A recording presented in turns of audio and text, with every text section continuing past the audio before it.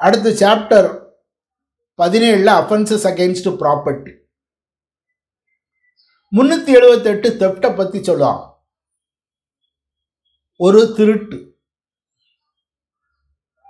யார் ஒருத்தன் திருட்டு அப்படின்னு செய்தான் அப்படின்னு கொண்டு வரணும்னா என்ன கண்டிஷன்லாம் இருக்குன்னா, he intends to take dishonestly a movable property out of the possession of any person without consent and move the property. ஒன்றுமே இல்லை, என் சட்டையில் இருக்க பர்ஸை வேற ஒருத்தன் எடுக்கான், அதான் திருட்டு முடிஞ்சிட்டு. என் சட்டையிலிருந்து ஒரு பர்ஸை ஒருத்தர் எடுத்துட்டார். அதை இதுக்குள்ளே கொண்டு வரணும்னா ஒரு சின்ன செயல், 2 விரல் எடுக்கான், பாக்கெட்டில் இருக்க பர்ஸை தூக்கிட்டான். இதை கொண்டு வர்றதுக்கு தெஃப்ட்டுக்குள்ளே இத்தனை விஷயங்களை சொல்லியிருக்காங்க. he intends, இன்டென்ஷன் வேணும். 2 dishonestly, அதை நமக்கு எடுக்கணும்னு கெட்ட மனத்தோட போயிருக்கான். அது இம்மூவல் ப்ராப்பர்ட்டியாக இருக்கணும். 3. 4 அவருடைய பொசஷனில் இருந்து எடுக்கணும். அப்போ இன்டென்ஷன் என்ன, ஒரு கையில் இருக்க ஒரு மூவல் ப்ராப்பர்ட்டியை கெட்ட எண்ணத்தோடு அது கையிலிருந்து நம்ம எடுக்கணுங்கிறது. இதில் அவருடைய கன்சென்ட் இல்லை, ப்ராப்பர்ட்டியை கையில் தூக்கியாச்சு. என் பர்ஸை இன்னொருத்தன் தூக்குறதுக்கு நான் கன்சென்ட் கொடுக்கல, அவன் பர்ஸை தூக்கிட்டான். அப்போ இன்டென்ஷன், டிஸ்ஆனஸ்ட்லி, மூவபிள் ப்ராப்பர்ட்டி, ஒருவன் கையிலிருந்து பொசஷனை வெளியே எடுக்குது, கன்சென்ட் இல்லை, எடுத்த பிறகு அதை மூவ் பண்ணி கொண்டு போயிட்டார். அப்போ இதை இனி பார்க்கலாம். ஒன்று வந்து இன்டென்ஷன், இதை திருட்டு செய்யணுங்க இன்டென்ஷனோட போகலாம். இப்போ தெரியாமல் செய்தால் இதுக்குள்ளே கொண்டு வர முடியாது. ஒரு மொபைல் கீழே இருக்குது, மேசையில் இருக்குது, அந்த மொபைலை பார்த்தா என் மொபைல் மாதிரியே இருக்குது. ஒரு ஆஃபீஸு பக்கத்தில் 2 பேர் வேலை பார்த்துக்கிட்டு இருக்காங்க. 2 பேரும் ஒரே மாதிரியாக மொபைல் வச்சுருக்காங்க, ஒரே மாதிரியாக கவரை போட்டிருக்காங்க, எல்லாம் இருக்குது. பார்த்தா அவன் மொபைல்னு தூக்கி இவன் பாக்கெட்டுக்குள்ளே வச்சுக்கிட்டான். இப்போ இங்கே டிஸ்ஆனஸ்ட் இல்லை, அது தெஃப்ட்டுன்னு சொல்ல முடியாது. ஐயா தெரியாமல் செய்துட்டான் அப்படிங்கிற லெவலில் தான் அது போகும். டிஸ்ஆனஸ்ட்னா என்னங்கிறத செக்ஷன் 24 இந்தியன் பீனல் கோடில் டிஃபைன் பண்ணுவாங்க. whoever does anything with the intention of causing wrongful gain to one person or wrongful loss to another person, அதுதான் டிஸ்ஆனஸ்ட். அங்கே டெஃபினேஷன் அங்கே இருக்குது. தெஃப்ட்டில் என்ன டெஃபினேஷன் சொல்லுவாங்க, whoever dishonestly removes அப்படிங்கிறத வாரதை டிஸ்ஆனஸ்ட்டுக்கு நீங்கள் செக்ஷன் 24 போய் டெஃபினேஷனை பார்க்கணும். அந்த டெஃபினேஷனில் முக்கியமாக சொல்லியிருக்குது does something with intention. என்ன intention, causing wrongful gain or wrongful loss to another person. அப்போ wrongful gain or wrongful loss இருந்தால் தான் அது தெஃப்ட்டுக்குள்ளே வருது. தெஃப்ட்டோட ஃபஸ்ட்டு இன்டென்ஷன், நெக்ஸ்ட்டு டிஸ்ஆனஸ்ட், 3வது மூவபிள் ப்ராப்பர்ட்டியாக இருக்கணும். இம்மூவபிள் ப்ராப்பர்ட்டிக்கு தெஃப்ட் வராது.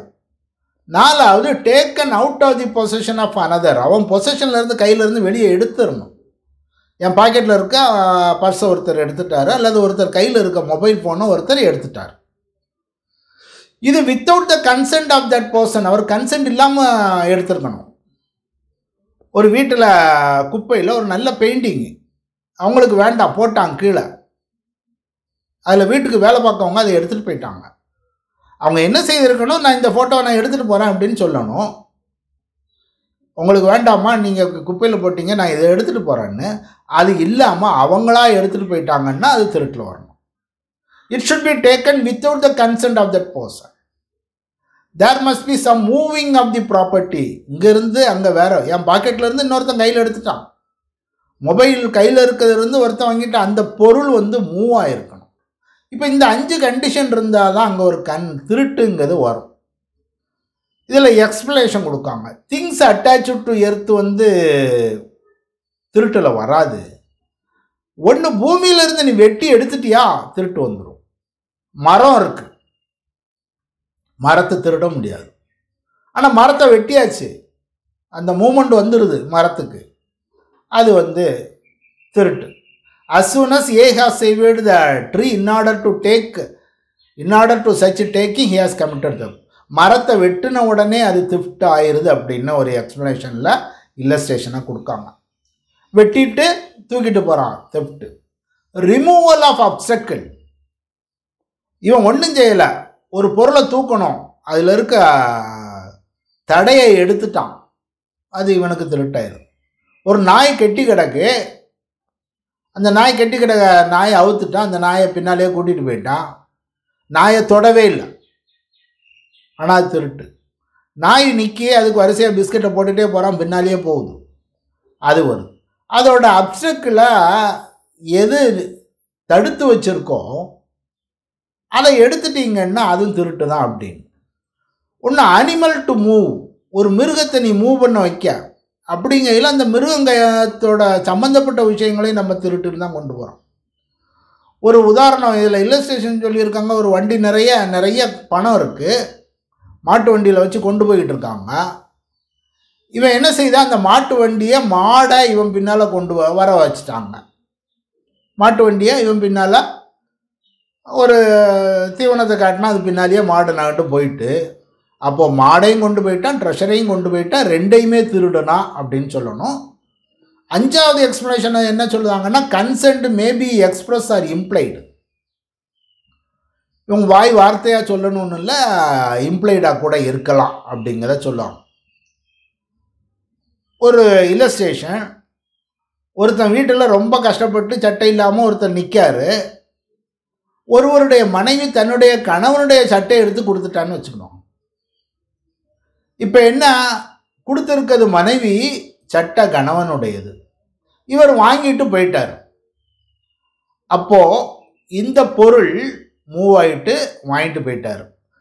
வாங்குறவர் என்ன நம்பிக்கையில் வாங்கலாம், அவருடைய மனைவி தானே இருக்காங்க, எனக்கு சட்டை தந்தது அவருடைய மனைவி, அதனால் அவங்களுக்கு உரிமை இருக்கிறது, அவங்க கணவன் சொல்லியிருப்பார் இந்த சட்டையை யாருக்கும் கொடுத்துருன்னு சொல்லியிருப்பார், இல்லாட்டா சட்டையை கொடுத்தா அவங்க கணவன் ஒன்றும் சொல்ல மாட்டாருங்க, இதெல்லாம் வாங்கிக்கலாம். ஏயோட இம்ப்ரெஷன் அப்படி இருக்கு, அதனால் தப்பு பண்ணாருன்னு சொல்ல முடியாது.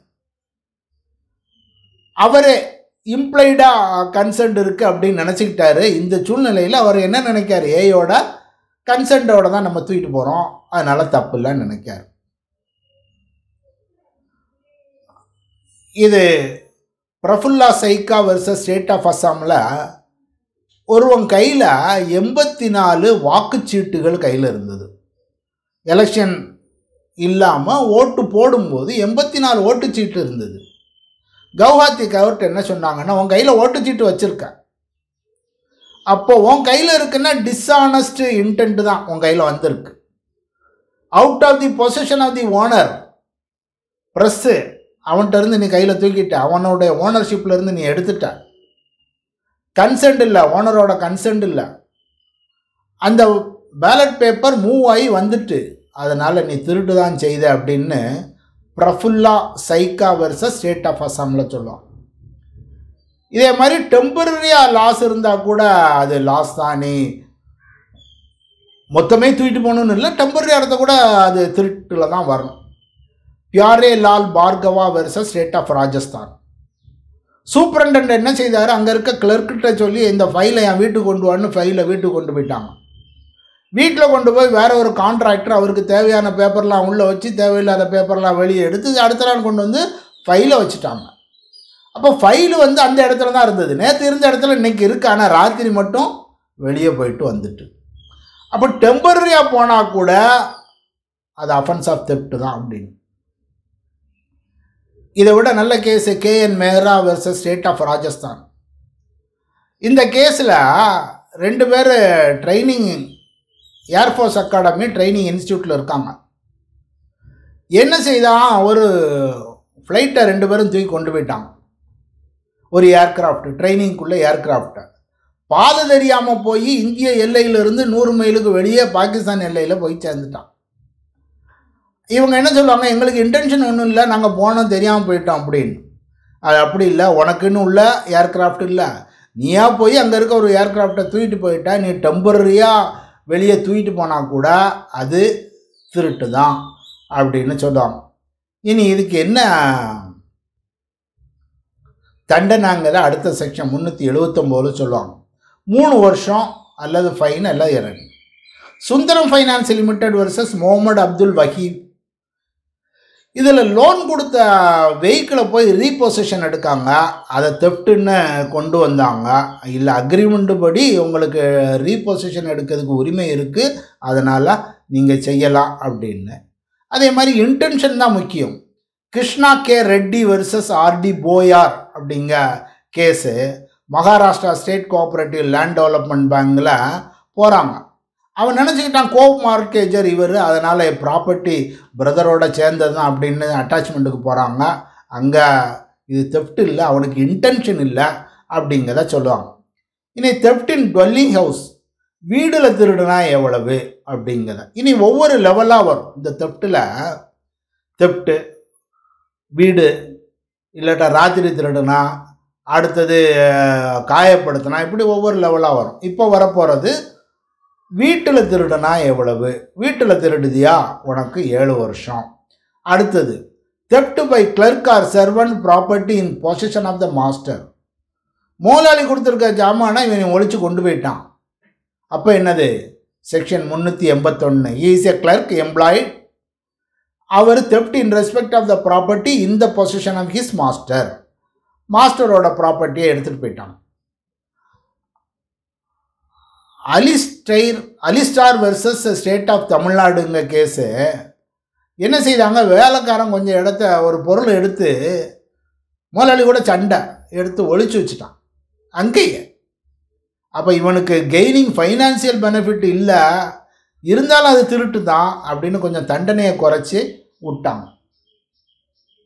இனி 382 theft after preparation made for causing death, hurt R restrain. இங்கே ஒரு ப்ரிப்பரேஷன் இருக்கு, திருட்டு.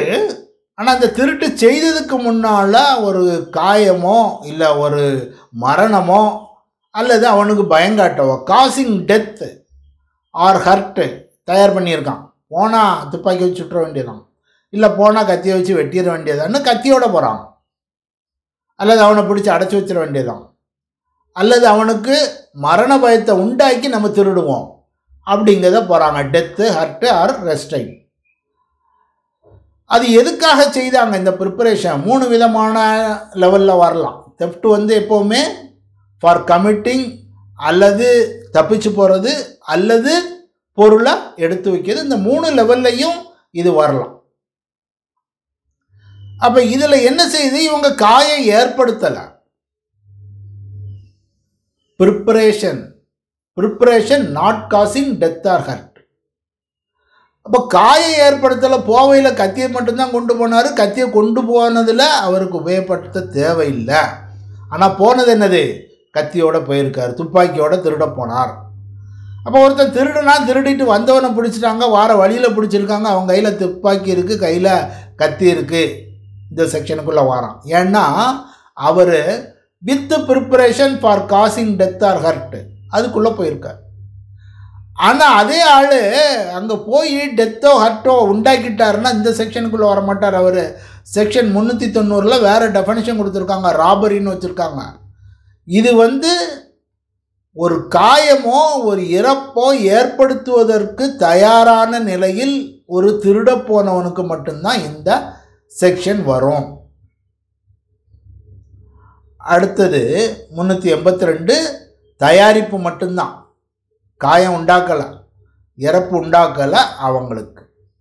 இதில் இவங்களுக்கு சிம்பிள் இம்ப்ரெசன்மெண்ட் இல்லை, 10 வருஷம் ரிகரஸ் இம்ப்ரெசன்மெண்ட்னு சொல்லியிருக்காங்க, காயப்படுத்தலை அப்படிங்கிற மாதிரி. இனி பயமுறுத்தி பணம் வாங்குறது section 383. intentionally puts any person in fear of any injury to that person or any other person. இது wrongful restraint, wrongful confinementலையும் இதே மாதிரி வரும். ஒருத்தனை அடைச்சி வச்சு வாங்குவது கூட வந்தது. அதே மாதிரி பொசிஷன் தான் இங்கே. பயமுறுத்தி பணம் காட்டுது, பயமுறுத்தி பணம் வாங்குது. This section defines எக்ஸார்ஷன். எப்படின்னா, a person is said to commit extortion, பயமுறுத்தி பணம் வாங்குதார் எப்போ, he intentionally puts any person in fear of any injury to that person or any other person. Only intention. மற்றவனை காயம் உண்டாக்கிடுவாங்கன்னு பயத்தில் அவனுக்கோ அல்லது அவன் சார்பாக வேற யாருக்கோ ஒரு பயமுறுத்தல். அந்த பயமுறுத்தல் காரணமாக அவர் என்ன செய்கிறாரு? Dishonestly induces, தூண்டுதான். என்ன செய்ய தூண்டுவாங்க?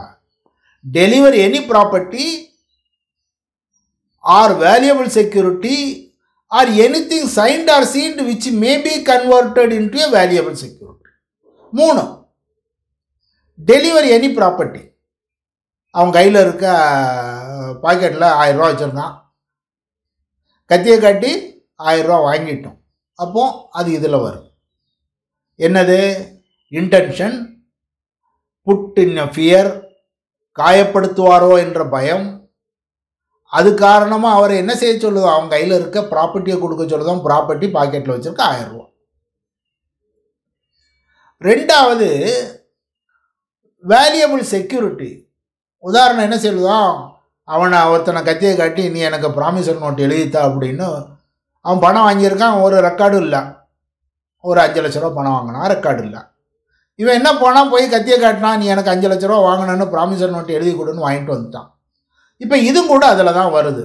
ஏன்? அவனா காயம் உண்டாக்கி விடுவோம் அப்படின்னு ஒரு பயத்தில் உண்டாக்கி அவனை ஒரு செயலை செய்த வச்சு இன்டியூஸ் தட் பர்சன், தூண்டுதல் கொடுத்து அவனை வேல்யூபிள் செக்யூரிட்டியை கொடுக்க சொல்லிட்டோம்.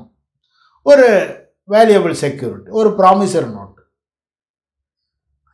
அல்லது அவனுக்கு பணம் தேவையே இல்லை, ஒன்றுமே இல்லை, என்கிட்ட பணம் இன்றைக்கி இல்லைப்பா அப்படிங்க, நீ எனக்கு ஒரு ப்ராமிசர் நோட் எழுதி கொடு, கத்தியை காட்டிட்டு ப்ராமிசர் நோட்டு எழுதி வாங்கிட்டான்.